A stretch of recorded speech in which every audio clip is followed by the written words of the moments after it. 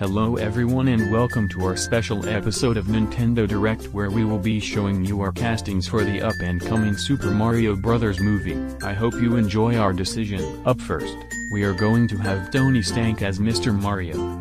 He looks so cool. Next, we have Amy Schumer as Princess Peach. I can't want to see such a funny and spirited princess bitch on the big screen. Playing Mario's uncle will be Danny DeVito as Luigi.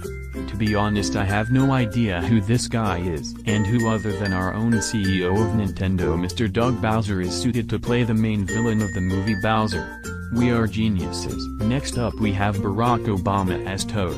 This will be Mr. Obama's first voice acting gig and I'm sure he's going to kill it. Finally, we decided to have a special cameo of Joe Organ as Donkey Kong. We believe his experience with weed is going to be amazing for this role. That's it for this Nintendo Direct. Tune in next time when we introduce Among Us as the next Smash Brothers character.